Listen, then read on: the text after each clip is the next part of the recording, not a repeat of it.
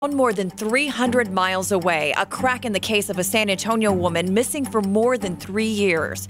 How a private citizen helped investigators identify the woman. The captain says he was pushed out. The constable says she was just doing her job. That was one of my missions, to find out what was going on. At the center of it all, faulty record keeping at a Bexar County constable's office. The defenders with Wyatt left the constable's office vulnerable. This year is even more special because we get to help people get back to normal with our beautiful community. The city of New Braunfels is ready for people to visit. How River Outfitters are preparing for Memorial Day weekend crowds. Live from KSAT 12, the Nightbeat starts right now. And we begin tonight with a Nightbeat update in the case of a missing San Antonio woman. The head of a woman found in Louisiana identified as belonging to Sally Hines, who vanished more than 3 years ago. Investigators say the identification would not have happened without the help of sketch artists and a private citizen's detective work. This is the photo police released in their search for 58-year-old Sally Hines back in December 2017. She was last seen at her Northwest Side home. At the time, police mentioned she suffered a medical condition. Her family described it as dementia.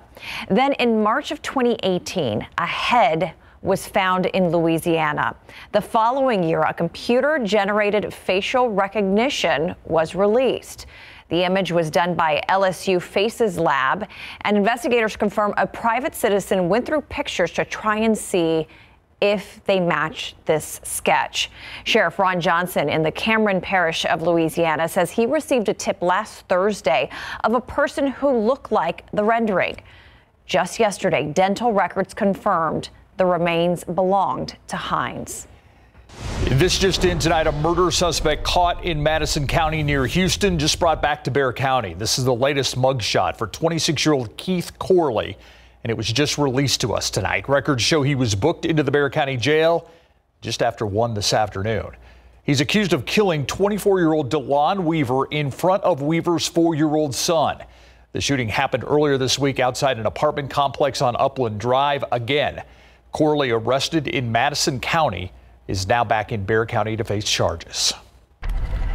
And new on the Nightbeat, a captain with a Bexar County Constable's office leaves the agency after an audit uncovers faulty record keeping. He tells the night team's Dylan Collier new leadership went to extreme measures to push him out. The constable of Precinct 4 now defending her actions. It's tonight's Defenders Report.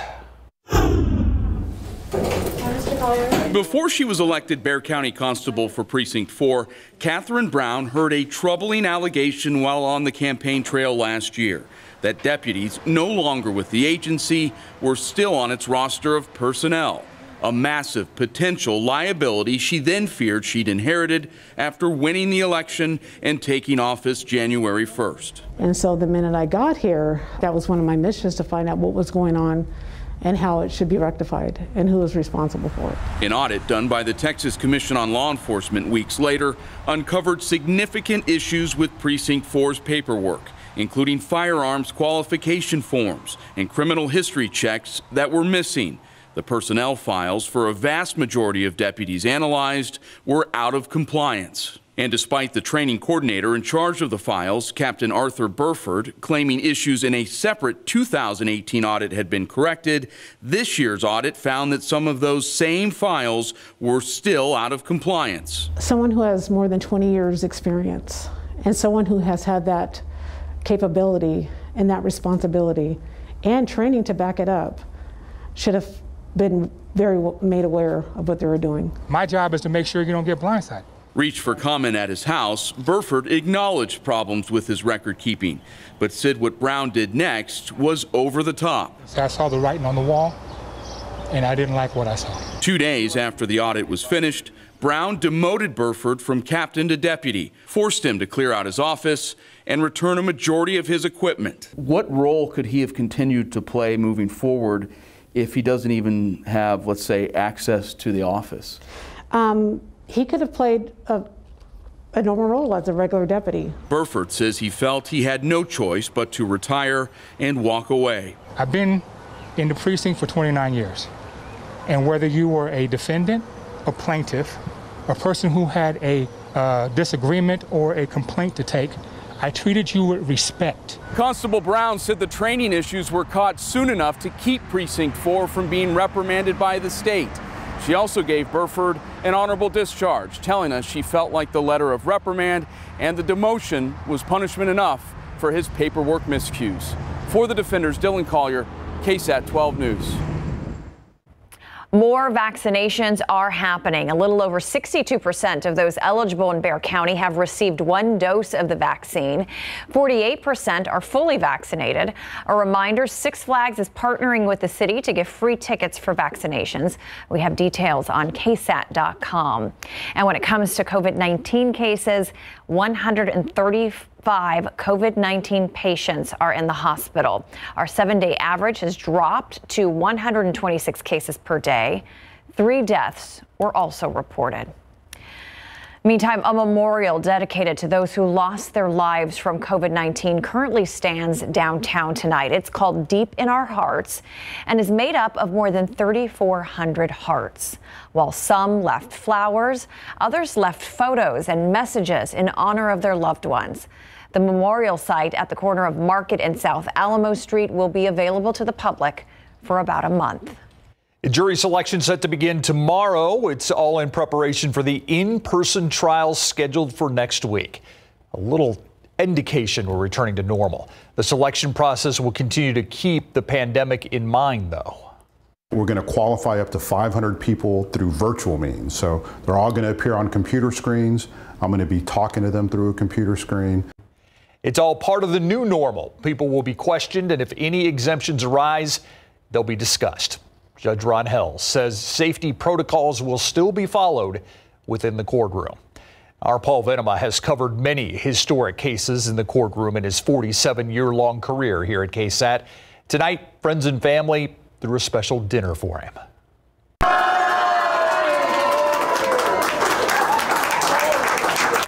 He was surprised there was also a special crown and sash provided for the man of honor.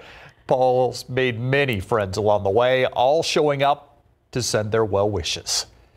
You can share your well wishes too. We have a virtual card you can sign and add a special message to Paul online right now on KSAT.com. And join us tomorrow at 6:30.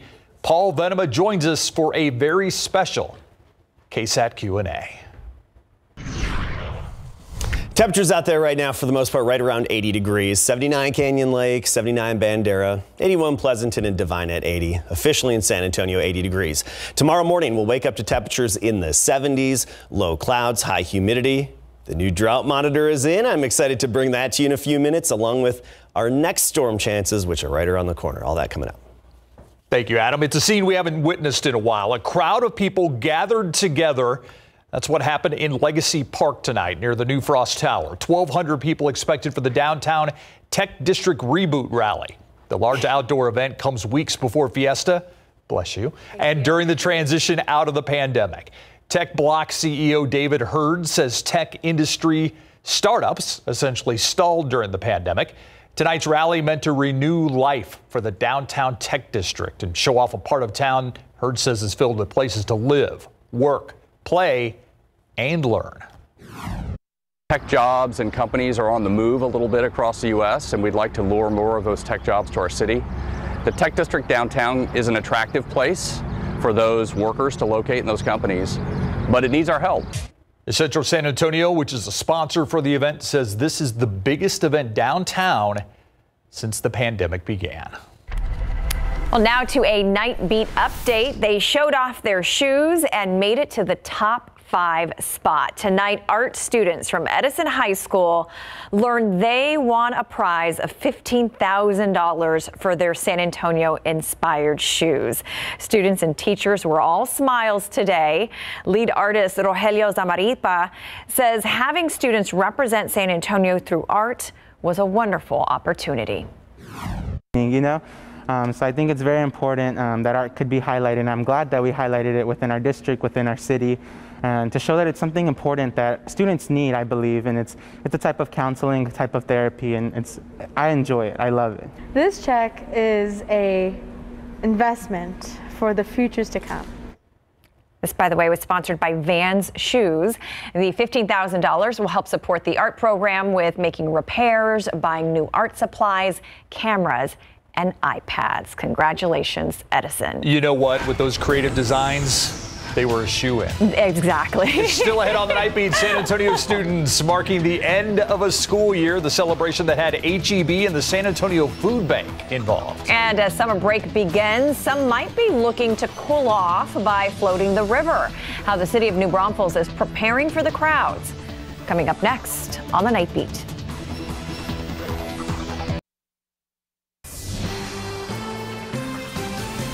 It is a different scene than last year in New Braunfels. Locals and tourists taking to the river once again. Our night team's Jonathan Cotto spoke with people in New Braunfels who are gearing up for Memorial Day weekend crowds. It's not even the weekend and the Comal River is already seeing its fair share of visitors. Yeah! The turnout is expected to be much more come Memorial Day. So during those big holiday weekends, the New Braunfels Police Department does have extra river patrols. Those patrols are there every weekend during the summer, but in particular on those busy holiday weekends. New Braunfels Mayor Rusty Brockman says the safety and well-being of guests is a priority. He says it's nice to see people getting back to normal. Last summer was heartbreaking. It was heartbreaking because of the pandemic that we were all dealing with, and knowing how devastating it was to our families and our community. But then it was also heartbreaking to know that our visitors and guests could not come and enjoy our beautiful place. While masks aren't required on the river, Brockman says they encourage people to maintain their distance. He says all other park rules haven't changed and must be followed. We want young kids to be wearing the life vests. We want people to be safe when they get in the water. Everyone knows that what's underneath the water is not always seen. Shane Wolf, general manager at Rock and Roll River Ride, says being back in business is certainly a blessing, considering they had to shut down last year. He says they employ over 150 people. Coming into this season, all the outfitters, the CVB, the Chamber, the city, we're all just excited to have everybody come back. No question at all. Doors are wide open, arms are open, and excited for all of it. Thank you! For this bunch, the opportunity to be out on the river with friends is one they certainly don't take for granted. Just be able to get out, hang out with your friends, and do it safely, I think is great. Got to stay safe. Even though this virus did hit, that doesn't mean that other things can't happen. So just being precautious in what's going on. Jonathan Cotto, KSAT 12 News. Students at Pre-K for SA are ready for summer. They celebrated the end of the school year with a drive-through parade on Eisenhower Road. With help from HEB and the San Antonio Food Bank, students were also given bags of fruit and vegetables to encourage a healthy start to summer break. Kids should be focused on fun in the sun, outdoor play. Kids shouldn't be worried about where their next meal's coming from. We get to partner with our food bank and come out here. We're just excited when we get to come along and enjoy the celebrations like we have here today. There were also some other fun items like bubbles, sunglasses, and a book for summer reading. Noah Renzi Adams. The end of one chapter, a bright start to a new path. Noah Adams reached his goals of beating cancer and graduating from Central Catholic High School. We've followed his journey right here on the Nightbeat. His leg had to be amputated to help remove a rare form of bone cancer. He underwent chemo. He is now thriving with his prosthetic. He's set to go to the University of Pittsburgh to study psychology. Way to go, Noah. Can't wait to see what he does next. Yes, congratulations. Meantime, let's turn now to weather. 81 degrees out there. Nice night all in all, but a little bit on the muggy side. Yeah, absolutely muggy. You know, we had the tubing story earlier. Yeah. Right in the river. If I were to pick one day this weekend, it would be Sunday. The other day should be okay. But personally, I just think the best day would be Sunday. A little extra sun, not as much in terms of clouds, you know. So you're saying that day would be totally tubular? Cowabunga, bro. All right, we need to move on. So we do have our updated drought monitor, and I'm really excited to share that with you. And we're going to compare it to what it looked like 1 month ago. It's just amazing, the changes. It's great. We love it. Good positive news there. Our pattern's going to get a little messy, especially as we get into next week. But even Friday night, we're going to see some action out there. Leftover showers and storms is what our pattern's going to come to. Basically, not storms developing over us, but we get the leftovers coming in from different parts of Texas. That's why it gets messy. It's kind of those wait and see situations. We'll get to that in a minute. Let's start with the drought monitor. Look at this. 4 weeks ago today. See all that red across South and Central Texas? Yeah, we were in an extreme and even exceptional drought, but here we go. Look at that. We just wiped away and erased most of that drought across our area. Obviously, we could still use a few showers, especially along the border, Del Rio to Quemado to Eagle Pass or Carrizo Springs, Cotulla, and even down into Laredo. Even parts of the hill country could use a few more showers.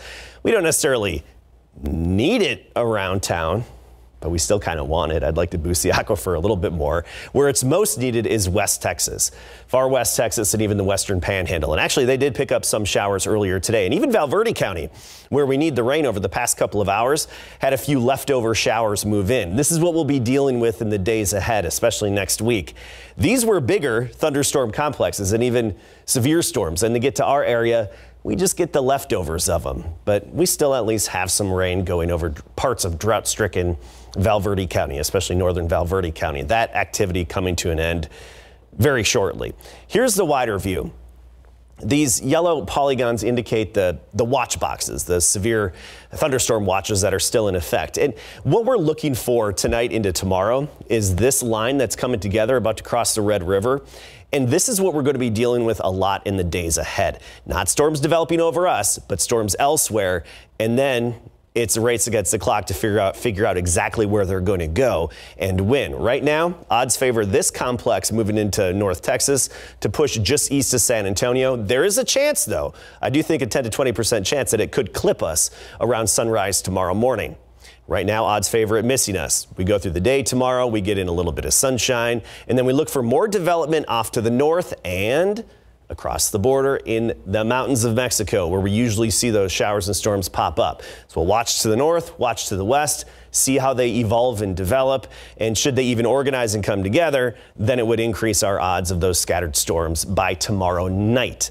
And that's why we've got that 40% chance in place. So let's talk about this. Temperatures. Today was average, 89 degrees for the high.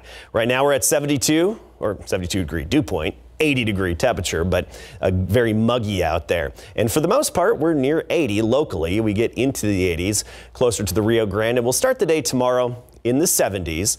And then by the afternoon, make it back up to near the 90-degree mark, becoming partly cloudy with that chance of those scattered storms later on in the day. I've got it at 30% at 5 p.m., but by 9 and midnight, I've got it up to 40%. It's one of those situations where we have to watch the evolving storms and then play it by, basically game time decisions to keep you updated. As for the weekend, maybe a stray shower Saturday and Monday, but by and large, dry, humid, and temperatures a little below average in the mid 80s. All right. Thank you, Adam.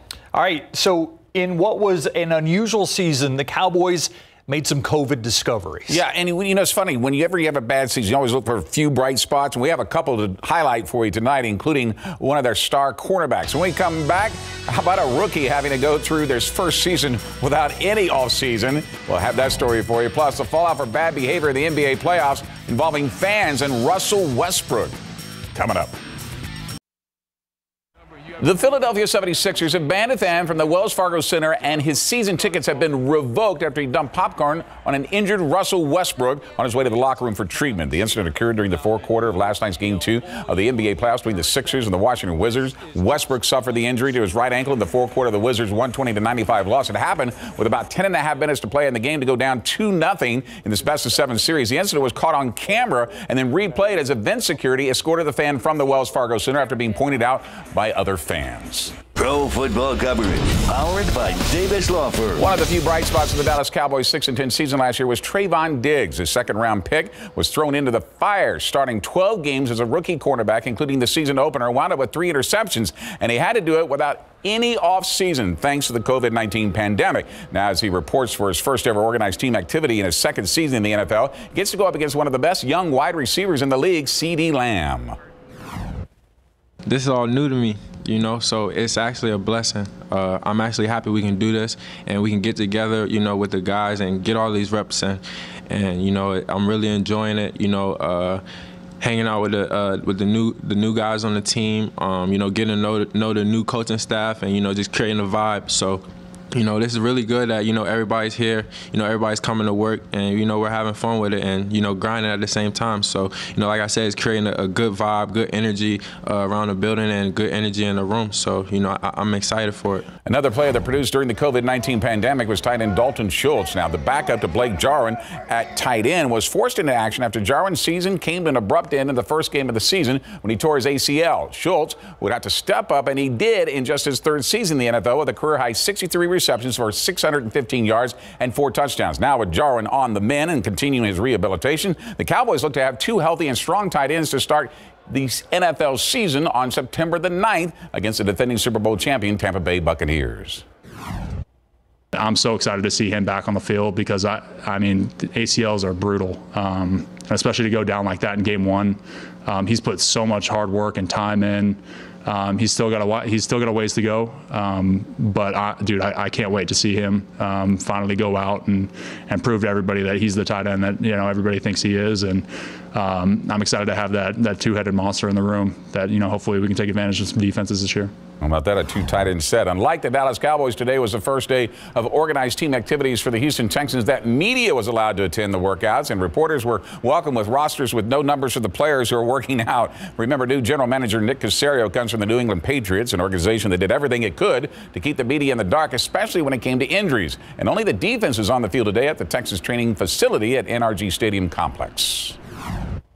Basically what it is just that we've created competition. And basically created competition at all positions. And that's what we want to see. And that's what we want to get done out there. And that's what's happening right now. It's really not so much the numbers as much as that look, there's competition at all positions out there. And that was the intention of when we put this roster together, was to create that. And that's what's happening right now. All right, high school softball and baseball playoffs next. Game 1 of the Class 6A region final between Austin Bowie Bulldogs and Judson. The game had to be moved to New Braunfels after all the rain this week flooded the softball field of Buda. Judson was in a deep hole down 7-0 in the 4th here before the Rockets started to fire. Lauren Ramos smashes the pitch over the center field fence, and the rally is on. Very next batter, very next pitch, Emily Ayala goes deep over the center field fence, and the lead is down to 5. Later in the inning, 2-run for Keely Williams. Sends this one out of the park. A 3-run blast brings home Samara Sanchez and Aliyah Pacheco to make it a 2-run game, and the Rockets rallied to win it 14-10. Game 1 of the 6A regional semifinals in baseball at Northside Field between the Eagle Pass Eagles, Smithson Valley Rangers, top of the 2nd. Rangers down 1-0. Cameron Hodges at the plate. Christian Keller on 3rd. Hodges puts that pitch to deep right, but it wouldn't be enough to bring home Keller. There will be a play at the plate, and he is saved. Game tied at 1. Top of the 6th now. Rangers down 1 again, but the bases are loaded for Tim Arguello. He comes through with the base hit to center field. Keller scores easily, but will Hodges make it before the throw? He slides for the go-ahead run. The Rangers take game 1 4-2. All right, Class 4A regional semifinals on campus at St. Mary's University. Navarro taking on Cal Allen Panthers up 2-0, top of the 4th. 2 on. Will Boswell knocks a base hit into right. Marco Moncada is going to beat the throw home, sliding in to give Navarro a 3-0 lead. But the Wildcats strike back at the bottom half of the frame. Bases loaded. Talik Hickman chops a base hit right up the middle. Alex Salinas scores. Cal Allen puts 8 runs on the board to take an 8-3 lead. They take game 1 by a final of 9-4. UIL Class 3A regional semifinals at Jordan High School. Marion taking on London in game 1. Bulldogs trailing 1-0 to top of the 2nd. After Jaden Williams reaches 3rd on a triple, Ty Blake brings home with a RBI ground out, just sliding under that tag at home. We're tied at 1-all, top of the 4th. Game tied at 2. Pitch gets away at home plate. Chance Lowry scores to give the Bulldogs their first lead of the game 3-2. London rallies to win the first game 5-4. They take game 2 as well, 10-2. Marion season comes to an end. Thanks to everybody who went out tonight and shot these games. That was tough this evening. Exciting games. You got it. Thank you, Greg. We'll be right back. That's it for the Night Beat. GMSA starts at 4:30. Good night.